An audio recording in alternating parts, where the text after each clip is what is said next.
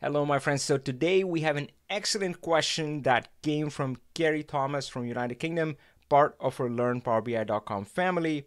So Kerry here is dealing with headcount data. Now, a lot of times, even in my demos, I show sales data and you sum up the sales and it works.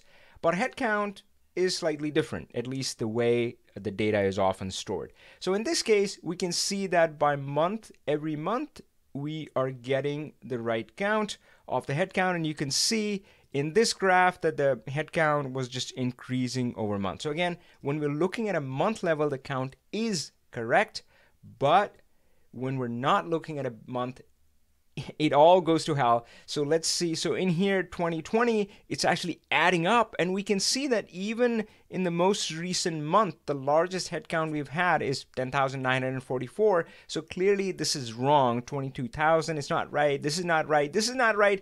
None of these numbers are right. And over here on this side, by department, that is wrong as well. I mean, look at that. Engineering does not have 47,000 people. Now, again, if we select a specific month, then the numbers are right, then the department breakdown is right. But what about when we're trying to look at it by year or by quarter? It's all wrong. All right, so that's a discussion we had with Kerry Thomas, and I'm going to show you in this video how to tackle this. Now, of course, if you're new to the channel and you're a Power BI beginner or still feel like a beginner, then my friend, this channel is for you. So make sure to subscribe and click that bell so you're notified whenever we post new videos for you and answer your Power BI questions. Again, huge thanks to Kerry Thomas for bringing this to our attention. Had a great discussion with her. You can also connect with her. We're going to put her LinkedIn profile URL in the description below. You can connect or follow her there. And if you have your own questions, well, then you can just go to learnpowerbi.com/question and send us your questions. All right, so let's go back and hopefully you understand the scenario here. So let me take a step back and look at the data set, right? So if you look at the headcount data, this is what we're seeing. So it has the department, and it has for every department, it says month, so October, November, January, yeah, it's not sorted right, but you get the idea, right? So every month it reports a number.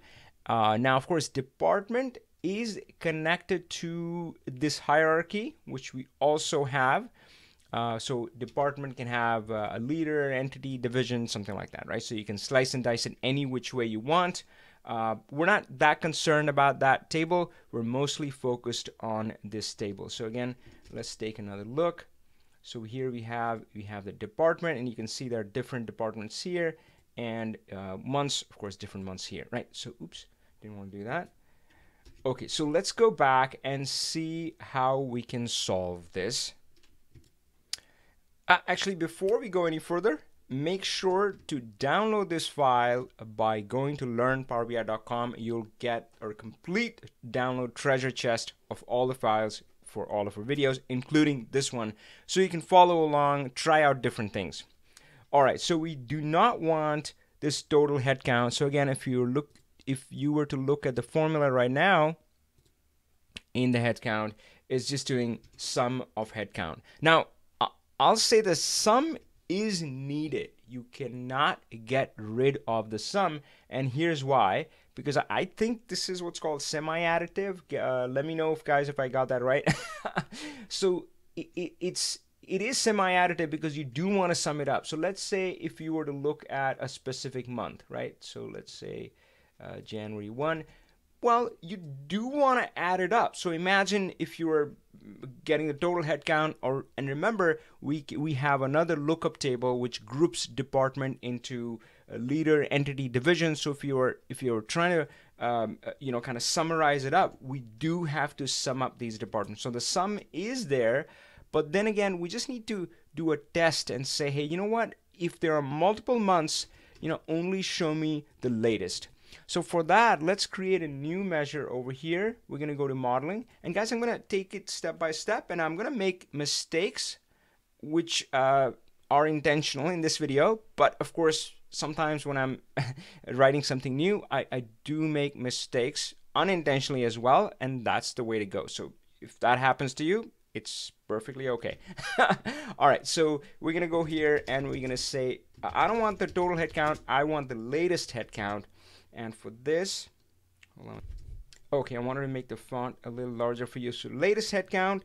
And I know that I'm going to change the filter context here, right? So because the default filter context that's coming in is not good for me, right? Now, if you need more information about filter context, if you don't understand what that means, how that works, I would strongly encourage check out my course at LearnPowerBI.com/training. But I'm going to assume you know that. So we do need to change the filter context. So we're going to say calculate. That is a magic wand. That's usually the one that I use to change filter context. And but the first expression is, well, yeah, but before we go to the filter context, what are you actually calculating? And we still want the total head count, which is summing up the head count, but we only want it for the most recent month. Now, or the most recent date. So I think this is what I tried when I started out, right? So I said, oh, that means the calendar date needs to be the max, right? So it needs to be the max calendar date. And maybe that's a little too big. All right, so you get the idea. So it's saying, yep, calendar, give me total head count where date is a max calendar date. And I think I need one more to close out the calculate. And that looks good for now. Promising, right? And then I'm going to go here, add a comma here, because I know I'm going to need that. And I'm going to collapse that. And now let's actually give this guy some space. And I'm going to add my measure here. So here, and I'm going to add the latest head count. Now notice that it does not work, right? So again, it's like, why didn't it work? I'm telling it to do the latest date. So there are lots of ways to debug formulas. One I like to do is you can use variables, but for now, I'm just going to say, well, I'm trying to use this max calendar date value. What is that? So I'm just going to kind of return that for a second, and I'm going to comment out the original formula, right? So I'm going to comment it out, and sometimes if I'm being careful, I do not want to, I don't want to leave an indicator for me that, you know, this is not the real formula. I'm just debugging it. Okay, so let's try that. Max date. Okay, come on, buddy. Okay, there we go. So here, so let's see what's going on here. And hopefully the formatting doesn't bother you. Maybe actually change the formatting a little bit. Short date. Great. So again, we had written the formula as, oh, show me the head count where calendar date is max calendar date. But now if we look here, what does the max calendar date return? And for 2020, it's returning 12/31/2020. That makes sense, right? And for this one, it's returning 12/31/2021. So that's the filter context. And of course, as you know, how filter context works is we're actually filtering the calendar table here, right? And that flows downhill through these filters. And again, if you don't get these concepts, I would encourage go through the course, LearnPowerBI.com/training. So it's filtering down. And now if we look at the headcount table, you would notice that it does have monthly grain of the data. How do I clear filter? Okay, right. So it does have a monthly grain of the data, but the way we have designated the month is by using the first of the month, right? So this is really not December 1, right? So again, the date doesn't apply, but in this case, the data set just has December 1, September 1. So of course, when you send 12/31, there's no data for that specific date. Now again, first thing I would say is that this doesn't mean that you do something hokey with your calendar table. Please, my friends, leave your calendar table as is. Calendar table needs to be at a date level grain. Do not create a table with a month level grain. That is not a calendar table. You need a calendar table. If you want to learn more, we'll put a link to the Ultimate Calendar playlist series. It's the most important table in your model. Don't mess it up. So we're not going to mess it up. We're going to let it be, right? Now, of course, if you come back here, so if you come back to the place where we were trying to answer the question right here. So let's come back. And I did think about a few things. I said, great, max calendar date is giving me the end of the month. Now there is a DAX function start of month, which can be used. Now, of course, I also thought about I can go into the query editor and actually shift the data set for this data to have end of the month. Power Query has a function there too. Either of those would probably have been okay, but since we do have a pretty awesome calendar table, not just any calendar table, the ultimate calendar table, my friend, and again, we'll link to that playlist below. So what this calendar table has is, I'm going to give you a demo.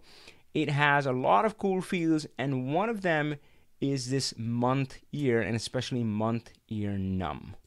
So knowing that our data is at a monthly grain, I can just go back to the formula and I can say, you know what? I don't really want the maximum date. I just want the maximum month year, or month really, right? But of course, you don't want to say December, because December could be in 2020, 2021, 2022. So we're going to change that. And actually, just to show you what that is, I'm going to month year num, I'm just going to show you what that returns.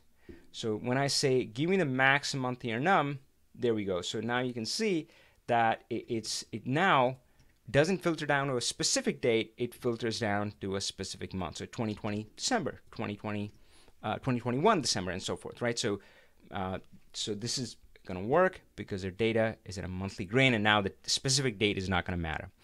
All right, so let's come back here, and now we can put it back in. So let's go to calculate, and I'm going to put that on a new line. And we're saying not the specific date, I just care about the month year num. So that month year num needs to be the maximum, right? So give me the most recent month, give me the value for that. And I think I can take the debug stuff off. I'm pretty confident this is going to work. So hit check that box, and let's take a look at it. Do we have, oh, I thought I added commas. There we go. Okay, all right, so 2020, it's saying 1925, and I can scroll, I can actually do this. I can just click on 2020, and I can see December is indeed 1925. I can, of course, also see it in the table over here. I can click 2020, and that looks good. So yeah, this is looking good. So I'm gonna just clean up the view a little bit, take off the red, and be right back.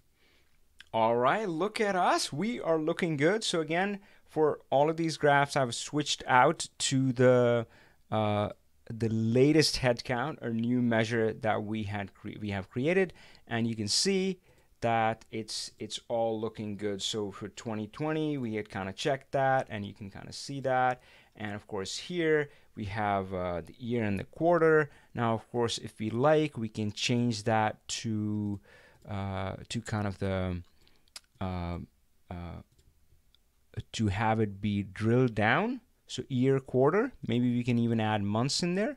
So I'm going to go here and grab a month over there, and so you can see 2020 or 2022. We can see kind of the data, and you can see it's Q1 5823. That seems right. I can kind of validate it.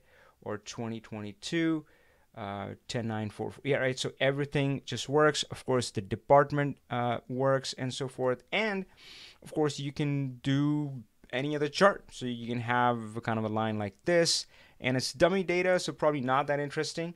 But yeah, you can see for each department how they compare year over year. Now, folks, again, a big thanks to Kerry Thomas for bringing this discussion up inside our LearnPowerBI.com community. Questions, we love questions because it gives everybody an opportunity to learn and get better.